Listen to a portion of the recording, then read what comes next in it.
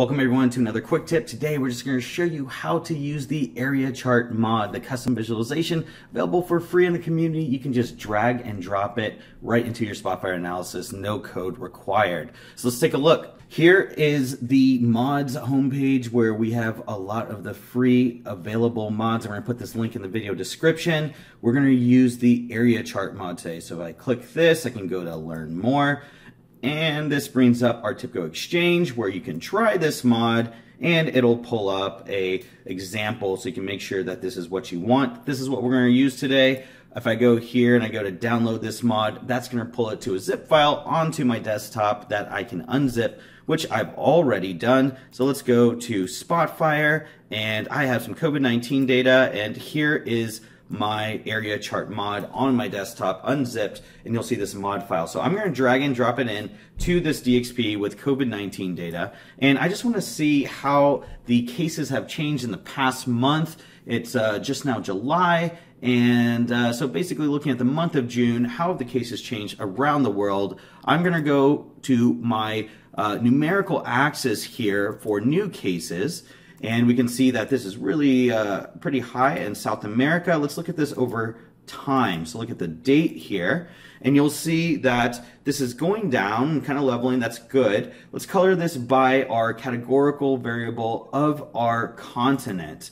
So again, all visualizations in Spotfire are based off of categorical or numerical variable types, and that's what you're going to select in your dropdown. So I have a categorical one here on my color by, numerical on my new cases, and I have numerical here on my date. I can actually use this as a categorical as well. So now we can see this all overlapped, and over the month of May and June, how the cases are changing. We can see a lot of this is in South America. It's all overlapped. If I left click here, I can choose to stack this. So now we're seeing the total cases around the world at the top, and we're seeing these little segments that show what is the makeup of those new cases. So Asia is being right here in the red, and we're seeing a lot in South America there. Not too much in Oceania, not too much being reported in Africa, although we do think there might be a little bit of underreporting in Africa with just how some of the case trends have been going. But nevertheless, here we are, and we can see this.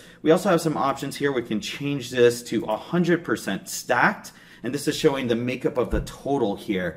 And so out of all the cases, you can see that the share of total cases in the world is increasing for Africa. It's about staying the same for Europe and North America.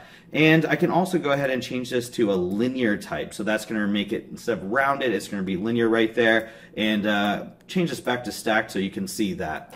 So very easy way to use the area chart. Now the area chart is has previously been used with things like line chart, or you can use a bar chart. But what this is offering you is an ability to use a totally filled in area here and see that continuously through. So it's a great way to visualize continuous data and segments of continuous data. Now that's it for today's quick session on using an area chart mod.